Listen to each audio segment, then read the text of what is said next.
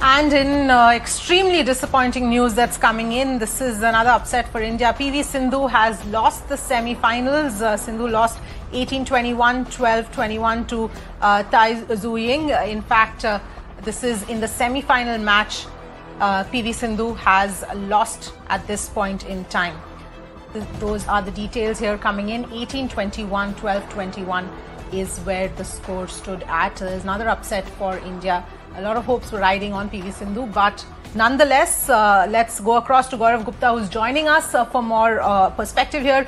Gaurav, extremely disappointing, of course, but at this point, in terms of the medals, all hope is not lost. She still has one more match to go for the bronze.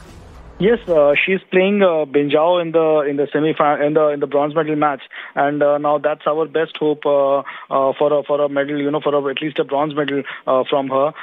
It is disappointing, but I thought she was completely dominated in the match by after a good start by Tai, and I'm surprised because last two times she has beaten Tai last three times in fact I think she's beaten Tai consistently at World Tour finals and in the World Championships. So suddenly, for this kind of a result without absolutely any, no sort of fight from her, especially in the second set, was surprising.